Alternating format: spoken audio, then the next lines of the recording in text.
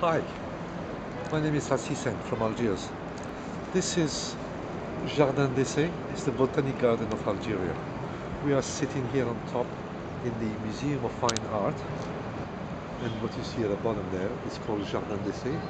The French started it when they were here, and they brought plants from all over the world in this lovely setting. The Bay of Algiers in the back there. This was a very unexpected treat coming here, seeing Orientalist paintings and paintings from the 16th and 17th century in the middle of Algiers. Do Algerians appreciate what they have here in terms of coming to the museum and enjoying it? They do, especially in this time of the year where the kids are on vacation. They do, yes, absolutely. Yeah, it's a wonderful, and the gardens, it's a beautiful setting. It is, indeed.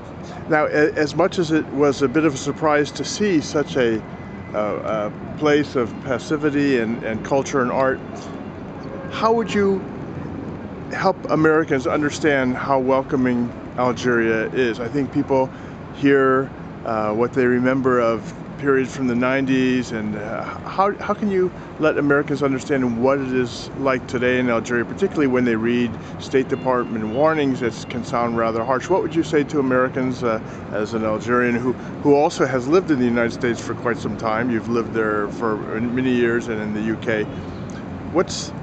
Can you describe what it's like today? What can I say? I understand their frustration and fear when they read such exaggerated things about Algeria. But at the same time, I just invite them to come and see for themselves. There are many Americans that came to Algeria, and they were absolutely delighted. What can I say? Just come and see for yourself.